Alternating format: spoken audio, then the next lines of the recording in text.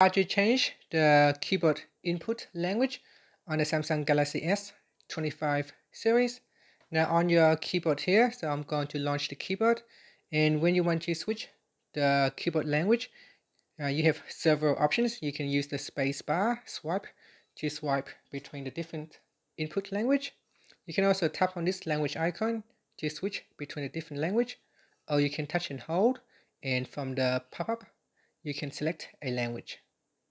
Now if the language that you want to use is not showing in here, then you can go into settings.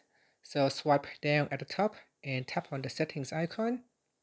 Now in settings, we scroll down and tap on general management, then tap on language. Sorry, not in language. We go down and tap on Samsung keyboard settings, then tap on languages and types, and from here tap on manage input languages. Next in here, scroll down and then select a language that you want to use. So say Netherlands, Dutch, so we turn it on. And here we got the Netherlands language added. So from here to switch to that language, you can swipe across like that, or you can tap on the language icon to switch between the different available language input. And that's it. Thank you for watching this video. Please like and subscribe to my channel for more videos.